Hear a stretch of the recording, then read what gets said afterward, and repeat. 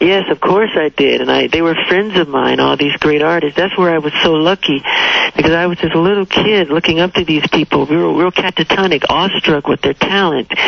And not only did I get to see it, but I got to see it close up, right on the side of the curtain, on the side of the wings. And I got to know these great artists. These were the best entertainers in the world. They were showstoppers. And I would have to go on stage sometime after them, you know. So it was amazing.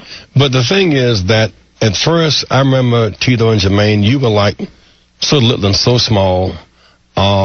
You was a part of the Jackson 5. At what point did you realize that you were a showstopper?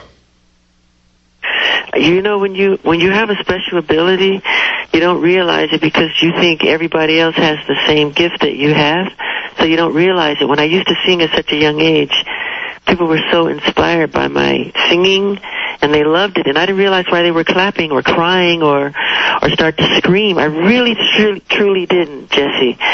And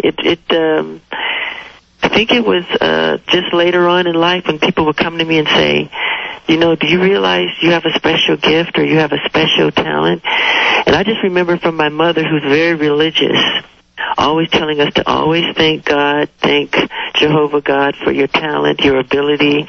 You know, it's not our doing, it's from above. So we were always humbled by people who would come with accolades or, you know, adulation, whatever it is, you know, and it was a beautiful thing.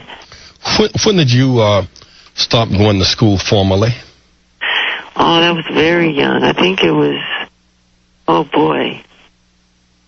I think probably the fifth grade, fourth or fifth, I think. And then I had tutoring the rest of my life because we did so many tours and concerts and TV shows and then all the albums and the recordings because we would have 3 hours of schooling, then we would do the concerts, and then we would travel to another state or another country. And then by that time, you know, we'd do some concerts again. Then it would be time to record the next J5 album.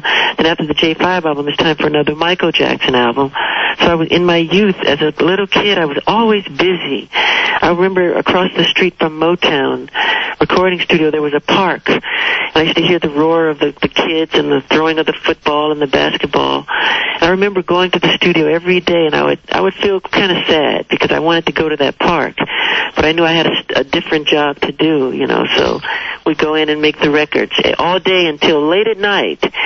Then you go to sleep and you're up for the next day, just the same regimentation. But to that extent, you missed a certain body of childhood experience. How did you compensate for this loss of ordinary childhood experience? Well, it's true, I didn't have a childhood, but when you don't have a childhood, like people like myself and other child stars, I would think you try to compensate for the loss.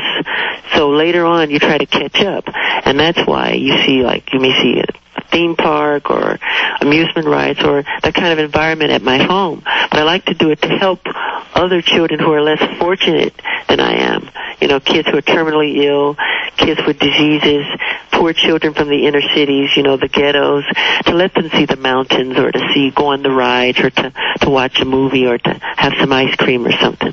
The other thing, of course, that was different about you, Michael, you did have a family. How many was in the family? The immediate Jackson family? Yeah.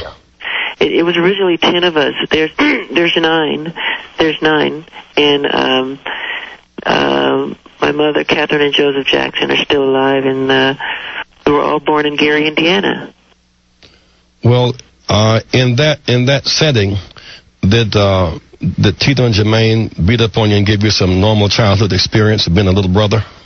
Yeah, we're being on tour.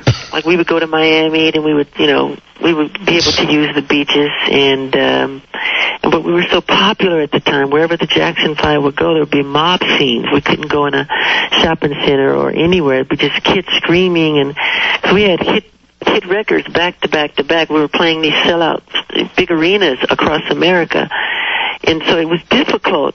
So we did have a chance to have some fun, but in the hotel. There would be a pillow fight in the hotel, or if we wanted to swim after hours, you know, we would swim in the pool downstairs, you know, that type of thing. Who would win the pillow fights? Pretty much Tito or Jackie. They were the oldest. Given all that you've kind of gone through in this kind of phenomenal rise, the